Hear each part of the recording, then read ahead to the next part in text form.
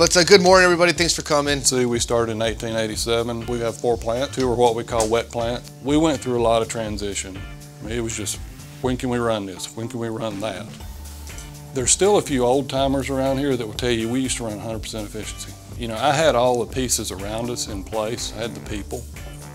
We just weren't working together. When we first started with Red Zone, we were 40% OEE. Days now when we're hitting 80, the trucks can't keep up.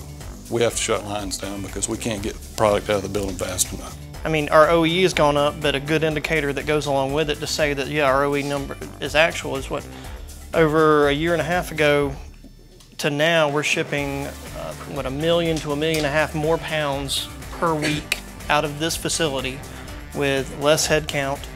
We haven't increased hours.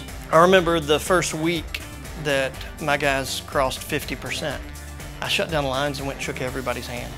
You recognize that they're doing something good, and it means a lot to them. And that's always important. As you talked about, just that people take pride. They never want to come in and not do well.